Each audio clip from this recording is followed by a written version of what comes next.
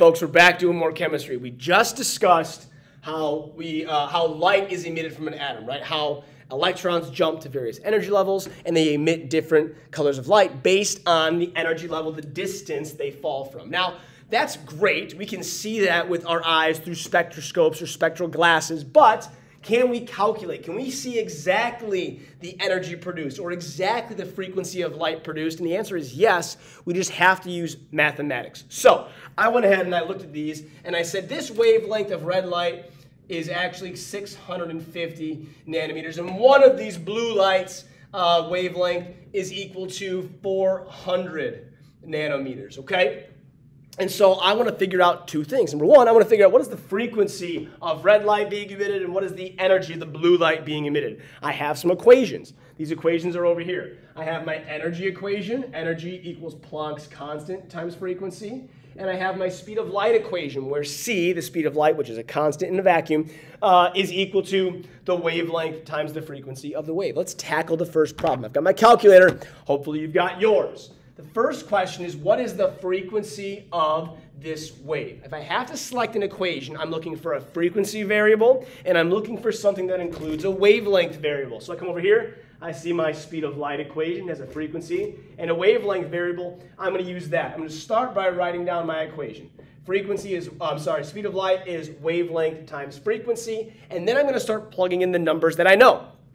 First of all, the speed of light is always 3 times 10 to the 8th meters per second, and then I need to include the wavelength. However, this wavelength is written in nanometers, and my speed of light is in meters per second. So I need to convert my wavelength from nanometers over into meters. Well, that's okay, because there's a nice easy conversion I have over here where it's 100 nanometers is equal to 1 times 10 to the negative 7th meters. And what that means for us is whatever the wavelength is, I can go ahead and pop that in, 650 times 10 to the negative 7th. That is my meters measurement. That's my conversion. I go ahead and take whatever the nanometers are, and I pop it in front of a times 10 to the negative 7th, and that converts it over into meters for me. Okay? And the rest of my equation is just frequency. If I can now evaluate this algebraically, I can solve for whatever frequency is. So I'll do that. 3 times 10 to the 8th meters per second divided by 650 times 10 to the negative 7th meters. That is going to tell me the frequency of this wave. You better have your calculators out. Here we go. I'm typing in parenthesis 3 times 10 to the 8th.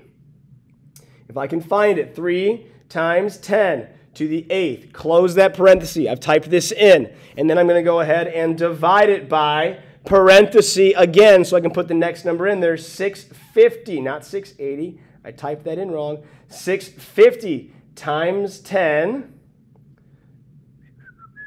times 10 to the negative 7th. Close that parenthesis. Here's what I have, 650 times 10 to the negative 7th. I hit enter. Where's my syntax error? It says syntax error. Why is it doing that to me? Because I didn't drop that down, did I? There we go. See, even I can screw this thing up. There we go. I end up with my answer as 4.6 times 10 to the 12th. 4.6 times 10 to the 12th hertz. Hertz is the measurement for frequency. This is the frequency of red light. If you don't get that, check your calculator. Make sure you popped it out or put it in correctly so you get that answer to pop out. Another type of question is, what is the energy associated with that blue light? If I'm thinking about the energy, I'm looking for an equation that has energy in it and has wavelength. But I don't have that equation. I've got speed of light, which is wavelength and frequency, and I've got energy, which is Planck's constant and frequency. So I don't have that equation. But I can use this first equation to find frequency, and then go ahead and use the second equation to go find energy. This is kind of a two-step problem. So let's go from the beginning. C is equal to wavelength times frequency. Let's start plugging some numbers in. 3 times 10 to the 8th meters per second is equal to 400 times 10 negative 7th times frequency. I'll divide again like I did before. 3 times 10 to the 8th meters per second divided by 400 times 10 to the negative 7th meters. That's going to give me my frequency. My frequency comes out as, sneak trick here, right, folks? I'm just going to go up in my calculator to the previous problem and change that wavelength from 650 to 400. So I'm not typing this number in again. I'm just using my tools and my calculator to make it quicker for me. When I do that, I get a much higher frequency, which is good. Blue light is higher frequency. And that frequency ends up being 7.5 times 10 to the 12th hertz. Is that my answer? No, that's my frequency. And now that I have this, I can use my energy equation over here to go ahead and solve the remainder of this problem. Energy is equal to Planck's constant, which is 6.63 times 10 to the negative 34th joule seconds times the frequency, 7.5 times 10 to the 12th hertz.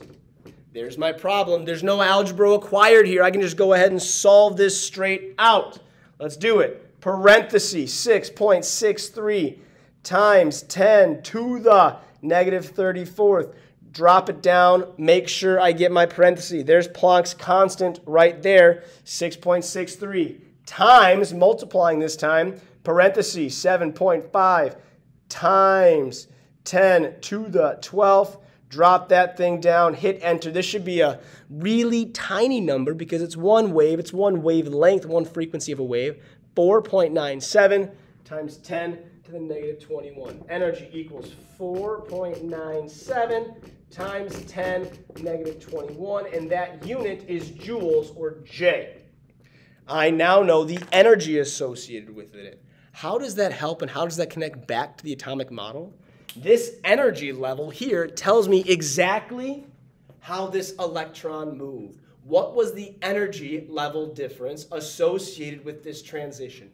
That helps me identify what the atom is made out of, the size, the shape, and the makeup of these electron orbitals where these things live. Okay? You've got your models, you've got your math. If you've got questions, drop in the comments, send me an email, ask me in class if you have to. Until next time, see ya!